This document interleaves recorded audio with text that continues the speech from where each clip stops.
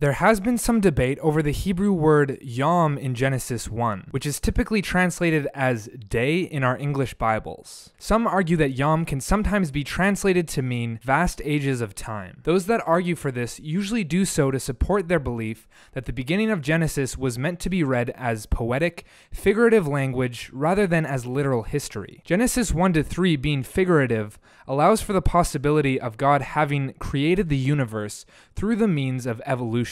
This is a favorable view by many Christians, as it would make the Bible appear more respectable and credible to a culture that largely believes that the world as we know it became that way through macroevolution. But if God created the world in 6 literal 24-hour days, then there is a contradiction between the Bible and currently popular scientific opinion. To answer this question, I will be summarizing 3 separate academic journals by evangelical scholars. In the journal article Importance of a Literal Interpretation of Genesis 1-11, Sean Greer presents arguments on both sides of the yom debate. On the one hand, yom technically allows for the possibility of meaning vast ages of time. However, he admits that this only occurs under certain circumstances, and is more of the exception rather than the rule. Greer presents several arguments for the literal day position, such as the fact that every single one of the 410 instances of yom used alongside a number refer to it as a 24-hour period. Additionally, the 38 instances of yom alongside evening and morning always clearly have the literal reading in mind. It is quite striking that both of these parameters are present in Genesis 1. Additionally, plants were created on day 3, while the sun was created on day 4. If yom means long periods of time in Genesis 1, then plants would have needed to survive for potentially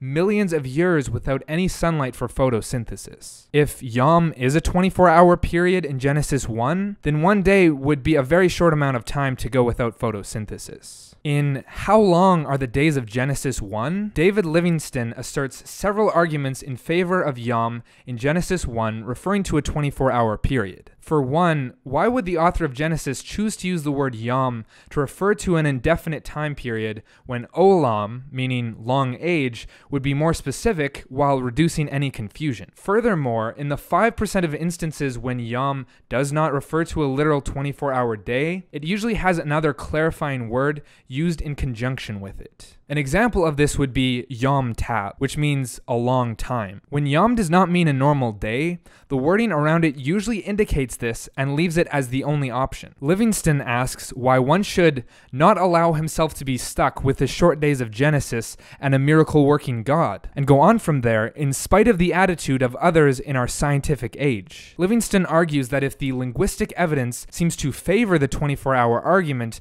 then Christians should not bow to the pressure of many in the unbelieving scientific community. In the article, A Study of the Hebrew Word Yom in the Creation Narrative, Genesis 1 and 2, David Hansen provides a good outline of the various positions held and the strength of these arguments. He admits that there are 4 meanings for yom in the Bible: a 12-hour period of daylight as opposed to night, a period of 24 hours, the period of light that began with the creation of light on the first creative day, and the entire 6-day creative period. Hansen says that because yom is indefinite for each of the days except for the 6th, some argue that it likely refers to non-consecutive days as a result, while others believe this is an injustice to the Hebrew text. Hansen argues that a straightforward reading of Exodus 20:11 seems to support a 24-hour period yom in the context of Genesis 1. Perhaps the strongest argument that Hansen presents is the fact that all theories, aside from the literal 24-hour period theory, necessitate millions of years of death and suffering